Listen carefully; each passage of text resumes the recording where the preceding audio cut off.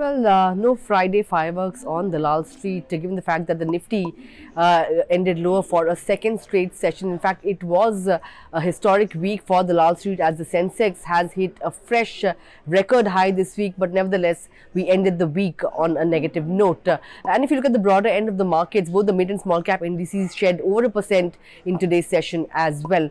Among the sectoral movers, you had the likes of Nifty Metal Pack that lost 2.5%, and Nifty IT was another pocket that was under severe pressure in today's session. When you look at the top Nifty losers, Adani Twins and BPCL were among the top laggards. On the flip side, IndusInd Bank, that was the top gainer, followed by Dr. Reddy's. And on the Nifty 500, you had the likes of Bharat Dynamics. That stock tumbled somewhere around 5%. On the flip side, you had Natco Pharma. That stock rallied somewhere around 7.5% in today's session. Well, that was all about the market action on Dalal Street. But for more news and updates, stay tuned to Moneycontrol.